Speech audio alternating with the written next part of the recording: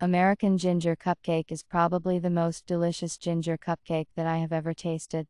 Tender, soft, melting in the mouth. That's how you can characterize this cupcake.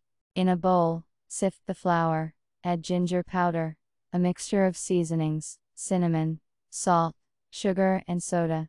We mix the whole thing thoroughly. Add egg, molasses and butter to the dry mixture. Knead with a whisk. Pour in hot water, and stir with a whisk until smooth. Sprinkle the baking dish with oil, and sprinkle with flour. Pour the dough into it, and into the oven, preheated to 180 degrees, for 35 minutes. In the meantime, let's do our glaze. Mix orange juice and powdered sugar. Add orange zest here. Stir and put on a slow fire. Warm up until the powdered sugar is completely dissolved. Remove from the heat. For taste, you can drop a little lemon or lime juice. After the agreed 35 minutes, we check the readiness of the cake. We pierce it with a skewer. If the skewer is dry, then it's ready. Fill the cupcake with orange glaze, and leave at room temperature until the glaze solidifies.